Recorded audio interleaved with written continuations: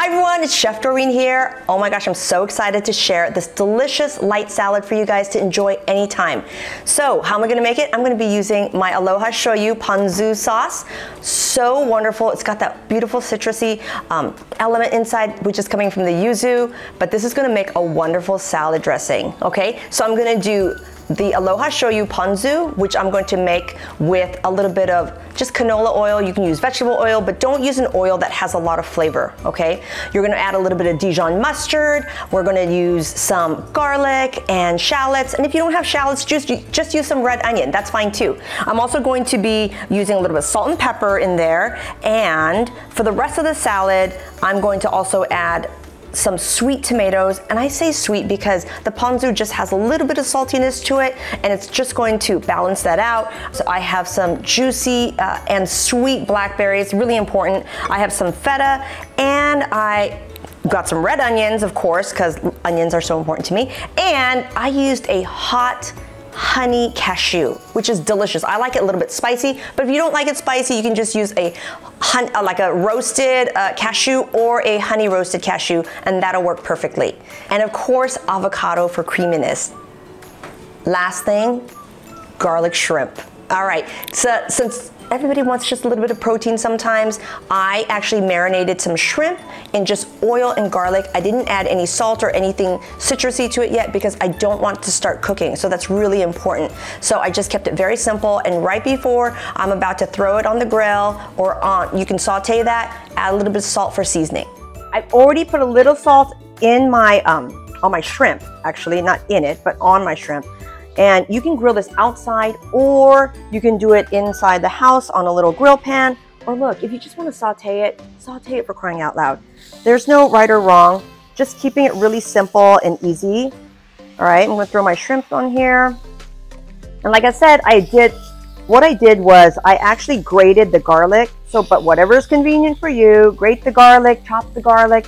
I just added a little bit of canola oil. And again, I like to use oils that aren't heavily flavored. But if you have like a light olive oil and you're okay with that, go for it. Okay, there's really no right and wrong. And shrimp cook very, very quickly. And you want to make sure it stays tender. So just keep an eye on it. So I did it in rows, so I know exactly which shrimp I'm going to be turning first, okay? That makes it much easier for you. I know, and if you really like those grill marks, don't move it like I moved it, all right? All right. Nobody's criticizing this, okay? All right, so I'm letting it cook, and the reason why I like to grate my garlic is because I like the flavor of the garlic to really come out, and it kind of, you know, just goes everywhere versus when I just chop it, okay? All right, take a peek.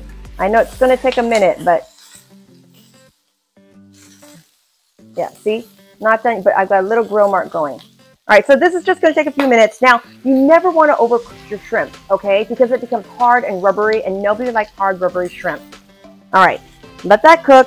And a lot of times when I'm cooking the shrimp, I'm watching it as it's cooking up, okay? So I can see that it's not as opaque, and it starts to turn white. So that's a good indicator for you too, that your shrimp is starting to cook.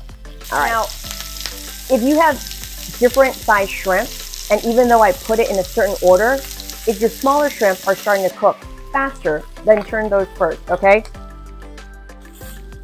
All right, you can see that beautiful grill mark on some of these already. And yes, turn on your fan. Turn on your fan if it's smoking. Yes, we don't want the fire alarm to go off. Look at that. All right, these look beautiful. Yes, I know, out of order. I saw that, but that one's a big fatty, that's why. These are gonna be so delicious on your salad. No, that's just a little more. All right. If you can see the shrimp cooking through the smoke, good for you. All right. The fan is going, the shrimp is going. So this is why sometimes grilling outside is probably easier. All right, so whenever I'm cooking, whether it's meat, chicken, shrimp, I like to actually touch it with my tongs For me, it's all about feeling as well as like looking at the shrimp. So I can see that looks really nice to me. And it has nice firmness, so I'm not gonna overcook that, okay? Same with these little ones.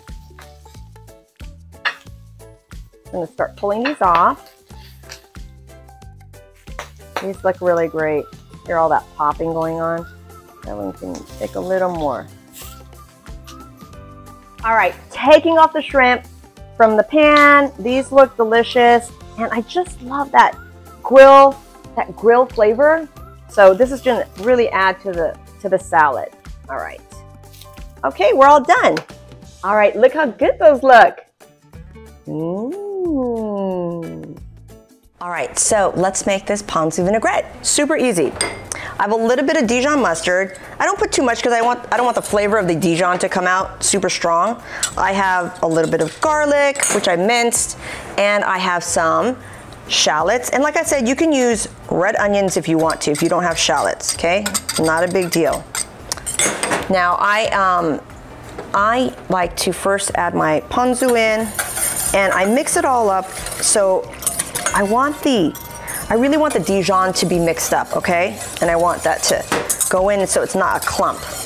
And why do we use Dijon mustard? It really helps to emulsify your vinaigrette. What does emulsify mean? It means to try to get your vinegar or your acid to mix with your oil, okay? So depending on how you like it, I kind of like my acid flavor to be stronger than the oil, okay? But I want everyone, whenever you're making it, just test it for yourself. Don't add too much oil in the beginning. Just add what you feel, like half, right? I usually do, in fact, for this recipe, I did half a cup of ponzu, and I did less than half of a cup of oil. But again, taste it. If it feels like you can add more ponzu, like I'm looking at it and I can see, hey, it looks like it's a little bit more heavy on the oil side, I'll just add a little bit more ponzu to it. That's it, okay? And I would taste it, of course. Since I'm gonna be eating it, I'm gonna dip my finger in. But if you're making it for everybody else, use a spoon, okay? I like that. All right, so I've already made it here, and you can see, so when I'm talking about emulsification, you can see that there's just a tiny layer of oil, but it's not oily looking and it's not completely separate. So that's what emulsification is, and that's why it's important to have just a little bit of mustard. And if you don't have Dijon, just use yellow mustard. It's okay, right? You just don't want to taste it. All right, let's assemble our salad. Now, I am using romaine, but you can use whatever lettuce you like. I like romaine because it's nice and crunchy and crisp, but if you want to use spring mix, spinach, whatever you want, okay? But it's just a beautiful light salad. I think it's great. You can enjoy. Everyone will enjoy it. My hands are clean, so I'm going to touch all the food. All right, how am I going to do this? I love red onions, and I cut them a little bit thinner just because, I don't know about you, I don't like it when I'm biting on a big, heavy piece of onion, and having it nice and thin, I think is just a better way to enjoy that. Now I have the tomatoes. You can leave them whole or not, but like I said, get some nice sweet tomatoes. That's really gonna make the difference, okay? I love that bursting in your mouth. Just throw that one in there. I have plump, ripe blackberries. Now, how can you tell when they're plump or if they're really tart? Or how can you tell if they're ripe is what I mean, not plump. When I look at blackberries, I actually see how fat each of these little berries is, and you can see it. So when you see a tight, like a little tiny blackberry, it's actually pretty tart. So look for the big fatties, and you can put them in whole, or you can actually cut them in half, okay? So we're just gonna put them on whole because it's just so pretty, and I love this. All right, now feta crumbled. This adds a beautiful like creaminess to it. Okay, this is so delicious. I wish you guys could taste it right now from my house, but you'll just have to make it yourself. All right, and I love avocado. I've already cut them myself, so I put them into little squares, and I put some lemon juice on it, all right? Why? To prevent it from turning brown, Okay, so I think this is so beautiful like this. You can cut it however you want to, but I cut them in little cubes and squares, so it's just easy for everybody to eat. All right, and of course, I have my cashews. Why cashews? Oh my gosh, when you eat it, you're gonna taste it, like the little bit of spice, it's not too much, the sweetness paired with the ponzu, it's perfect, okay? This is so delicious. And before I serve a salad, I always add a little salt and pepper, just because your avocados don't have any seasoning, and neither does your like tomatoes and whatnot, but this is just such a beautiful salad. Now let's go ahead and put on the shrimp. All right, I'm gonna use this. I know I've been using my hands for everything else, but still. This is such a great salad to share with your friends, they're coming over, or just eat it by yourself. This is so yummy. All right.